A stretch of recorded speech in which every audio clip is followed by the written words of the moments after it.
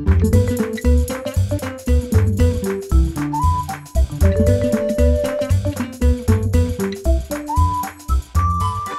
amigos, bienvenidos. Hi friends, welcome back to this episode of the Language Tutor Spanish. I'm so glad you're back with me.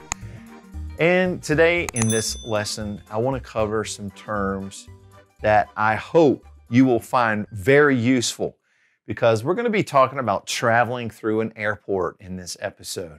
So get ready to write with your pluma, your pen, or your lápiz and your cuaderno, because I'm going to give you a lot of vocabulary words in this episode. But learn them and start to practice them.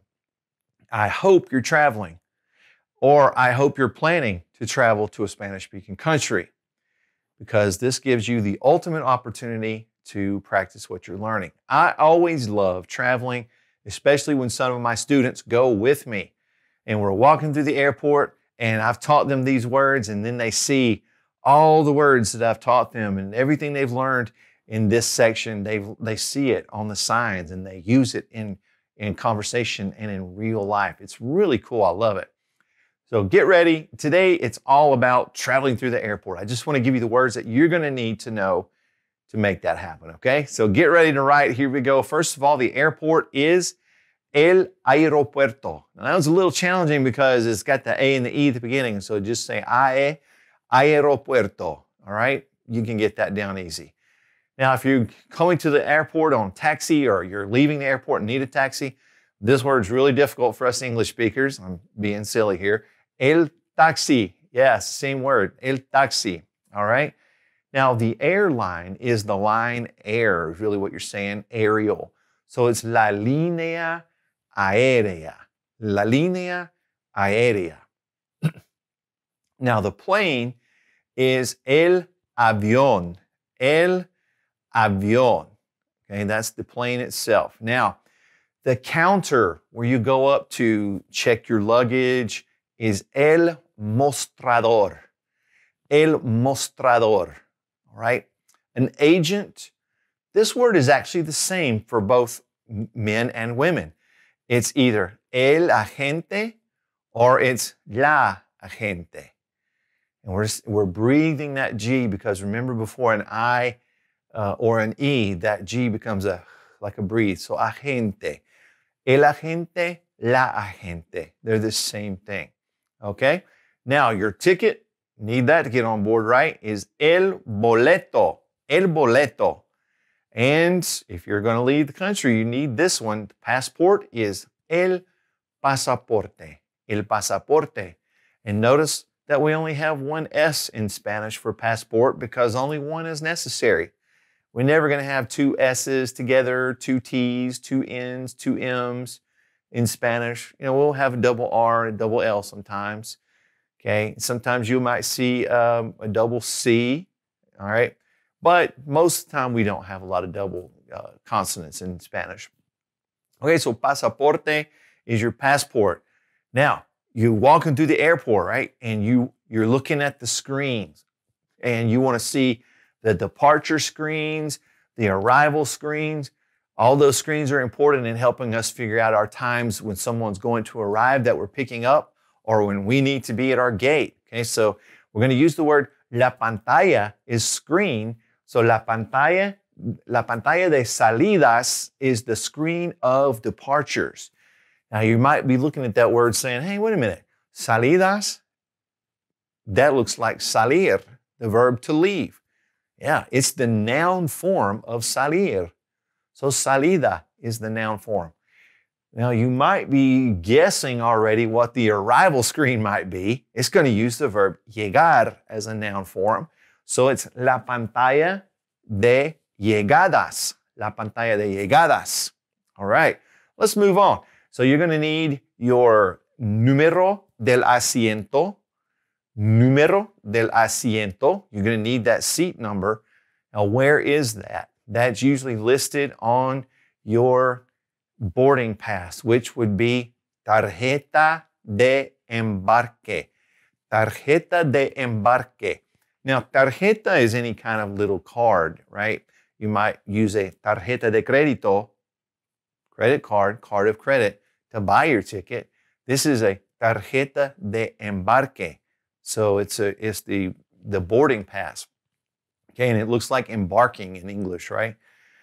Okay, and a lot of that's done on apps now, isn't it? I've been traveling several times lately, and most everything you need is right there on the app. So I love technology.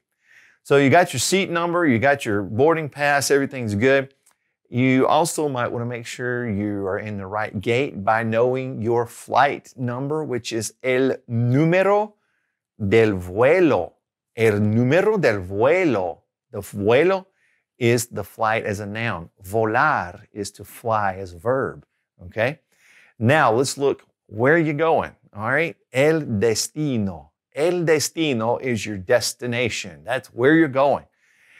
Now, you find the right place. You've got the gate there where you're about to go through and board the plane. That is the puerta de salida. Puerta de salida. Now, let's back it up a little bit. If you have to check in your luggage, you usually have to put your luggage on the scale, right? That is called la báscula, with that accent on the A. La báscula is the scales, okay? And you'll need a little luggage tag to put on there and make sure your name and address are on it. That is called el talón. El talón. And your suitcase is called la maleta. La maleta. Now, if you're one of these people that likes to hand off your luggage to the baggage handler, okay, he is called el maletero. El maletero. So that's easy to remember because maleta is the suitcase and the one who handles it is the maletero. So that's not too hard to remember. Now, you are a pasajero, a passenger.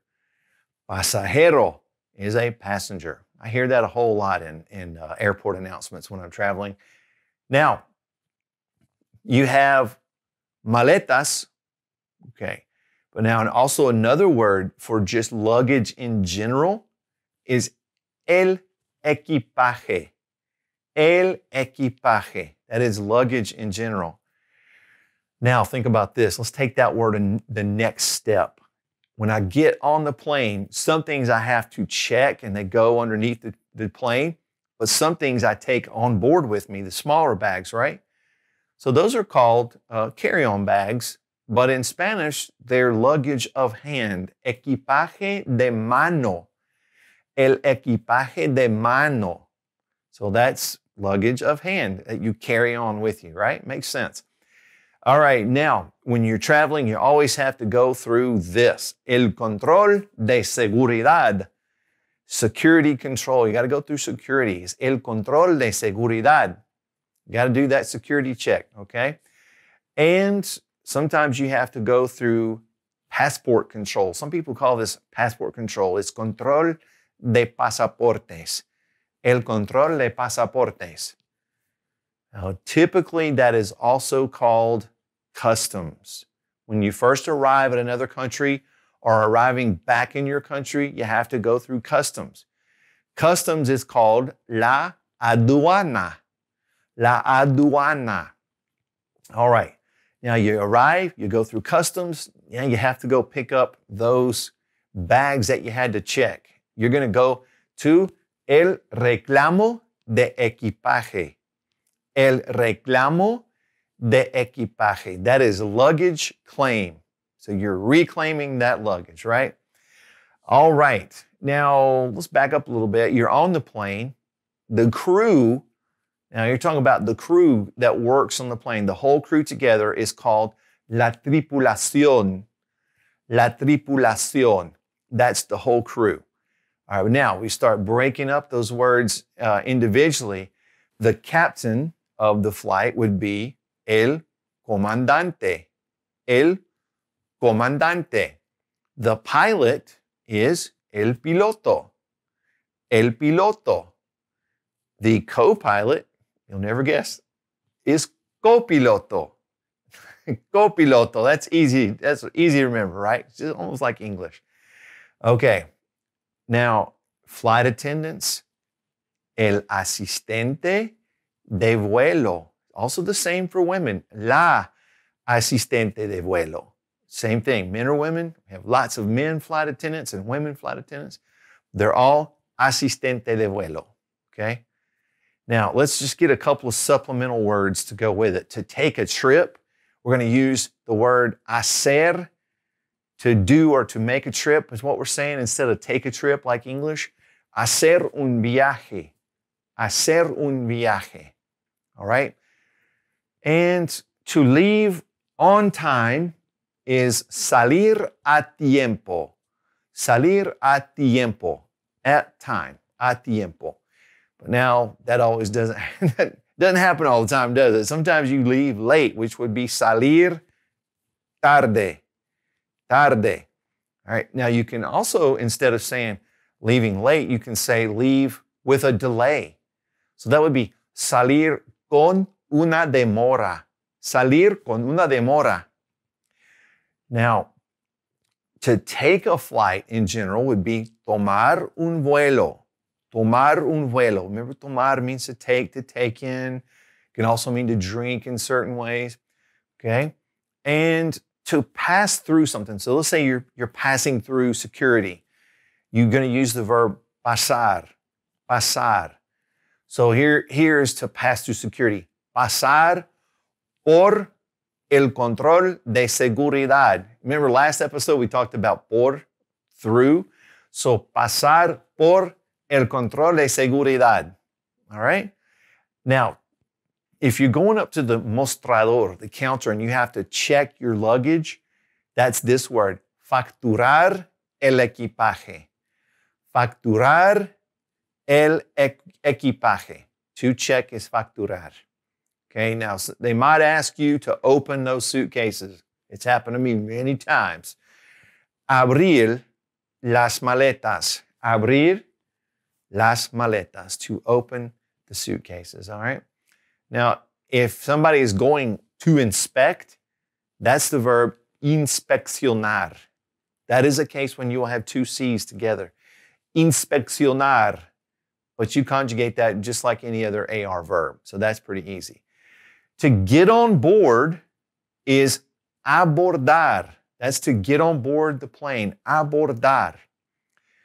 To get off the plane, disembark. Desembarcar.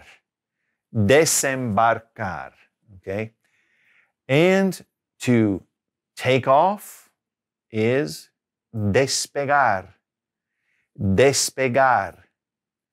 Now, to land, think of the Latin root, terra, ter, right, meaning the earth, ground. Aterrizar. Aterrizar, to land. All right? Now we talked about to go to luggage claim. Well, to actually claim your luggage, let's go back to that. We said reclamo de equipaje a while ago. Now to reclaim, to get the luggage is reclamar. Should have mentioned that earlier when we were doing that. But to reclaim it is reclamar, AR verb, el equipaje. I'm going to give you two more words. A country, the country in general, is el país. El país. And sometimes you or I are a foreigner when we go somewhere, right? Foreigner is el extranjero. El extranjero. All right. Well, guys, I gave you a lot of words to work on in this episode, so I encourage you to really start practicing those and go to the Language Tutor Spanish podcast because you're going to be able to practice these words while you're on the go. All right? So be practicing, try to have conversation, maybe even think up an imaginary trip that you're taking just so you can form sentences and put them into conversations in your own head. That's a great way. It really helped me when I was learning Spanish. It was just to form my own conversations in my head. All right? So keep on practicing, my friends. Also, let me know if you're learning Spanish, why you're learning Spanish. Tell me about your adventure. Leave me a voicemail on the podcast, okay? I'll see you soon. Amigos, hasta pronto. Friends, thanks for watching The Language Tutor. If you have a question for me, feel free to leave it in the comment section below the video. And please click subscribe and the notification bell so that you'll never miss any of our language lessons.